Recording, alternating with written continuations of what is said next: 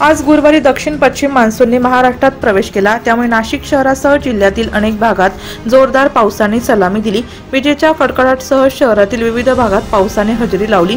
तब्बल आठवड्यानंतर आज पावसाचे आगमन झाल्यामुळे शहरात उकाड्याने हैराण झालेल्या नाशिककरांना निर्माण झालेल्या गारव्यामुळे दिलासा मिळाला। हवामान खात्याने वर्तवलेल्या अंदाजानुसार शहरात दुपारी पावसाला सुरुवात झाली।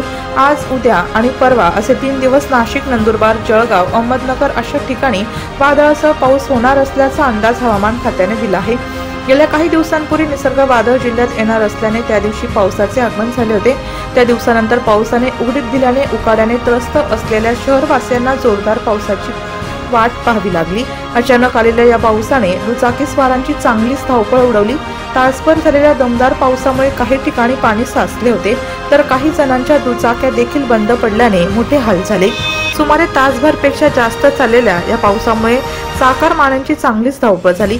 तसेच या पावसामुळे नाशिक महापालिकेने पावसाळी पूर्व केलेले कामे फोल ठरल्याचा व्हिडिओ सोशल मीडियावर व्हायरल झाला आहे। दरवर्षीप्रमाणे भद्रकाली येथील सरस्वती नाल्यामधील भुयारी गटार ओव्हरफ्लो झालेले आहेत। या नाल्यातील पाण्याला मोठा प्रवाह असल्याने अवघ्या काही वेळात सदर ठिकाणी गुडघाभर पाणी साचले होते। हा भाग उतारावर असल्याने शहराच्या काही भागातील पावसाचे पाणी ड्रेनेजमध्ये जाऊन ते या भागात येते। त्यामुळे काही तासांच्या पावसातच हे नाले तुडुंब भरतात। शिवाय नाल्यांचे घाण पाणी रस्त्यावरून वाहत असते। दर पावसाळ्यात इथली गटारे अशीच तुडुंब भरून वाहत असल्याने गेल्या अनेक वर्षे ही समस्या सोडवण्यात मनपा प्रशासनाला अपयश आलं आहे। आज देखील तासभर पाऊस झाल्यानंतर हे नाले वाहत होते। पर्जन्यवृष्टीमुळे ठिकठिकाणी रस्त्यावर पाणी साचले होते।